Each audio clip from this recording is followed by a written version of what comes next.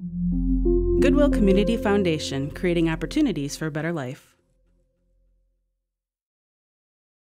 When you have a lot of different rows in your spreadsheet, you may want to sort the data so you can view it more easily. Sorting can reorder things alphabetically, numerically, by date, or even in a custom order that you choose. Depending on your preference, you can either sort from the Home tab using the Sort and Filter drop-down menu, or you can use the commands in the Data tab. In this example, I have a worksheet with a list of t-shirt orders, and I'd like to sort it alphabetically by last name. Just click any cell in the column you want to sort, and then click the Ascending command. That's the one that says A to Z. You'll notice that when we sort one column, Excel also reorders the other columns so that each row still has the correct information. If we wanted these in reverse order, we could click the Descending command. That's the one that says Z to A. Now, this method doesn't always work if your spreadsheet has an unusual layout. Watch what happens when I try to sort the data here on the right. See how the header row is included in the sort by mistake? In a situation like this, you might need to manually select the cells you want, instead of relying on Excel to do it for you. This is called sorting a cell range. Select the cell range you want to sort, including the header row if you have one.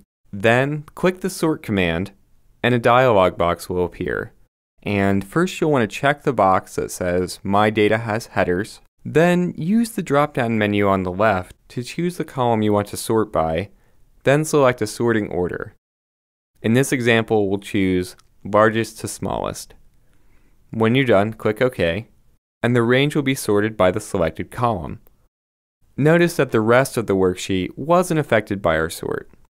Now, sometimes the default sorting options won't work for what you have in mind.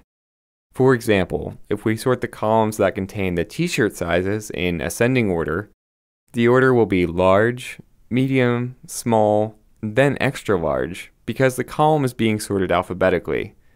You know, it would be better if the sizes were listed in a more logical order. In other words, small, medium, large, then extra large. For this, we'll need to create a custom sort. To begin, click the Sort command, and on the right, you can see that it's ordering the column from A to Z. If we click this drop-down menu and select Custom List, we can enter the t-shirt sizes in the order we want. So I'll click in the box and start typing. Small, medium, large, and extra large. And I'm pressing enter after each one. When you're done with your list, click the Add button. And make sure that your list is selected over here on the left. Then click OK to confirm, and OK again. And now the worksheet is sorted the way we want. The only problem with this is that every other column is completely out of order. What I would really like is if the homeroom numbers were organized within each t-shirt size. I can do this by sorting by multiple levels. This will let us sort first by t-shirt size and then by homeroom. Click the Sort command and you'll notice the different options at the top of the dialog box. You can add a level to the sort, delete a level, or even use the arrows to change the level order. In this example, we want to add a level. Now we just have to select the homeroom column, and we'll leave the other two fields the way they are, sorting the values from smallest to largest. And when you click OK, you'll see that within each t-shirt size, the homeroom numbers are listed in numerical order.